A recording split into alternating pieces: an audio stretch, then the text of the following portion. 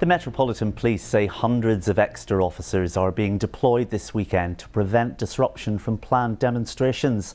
Thousands of people from various groups came together in central London earlier to protest. Among them, the environmental campaign group Just Stop Oil, who were responsible for causing 32 days of disruption earlier this year. Guy Lynn reports. No shortage of police or causes.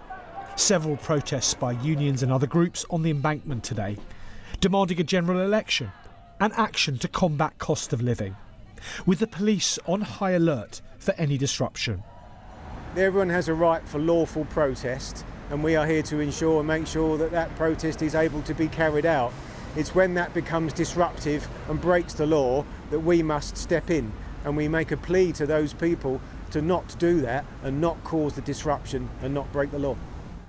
Over the last month or so, the group Just Stop Oil have thrown soup at works of art, sprayed buildings and caused disruption for many Londoners by blocking roads. Today, Just Stop Oil were protesting lawfully, along with other groups, as part of the demo on the embankment. But they've repeatedly said the disruption to the public elsewhere may continue. Stop burning trees!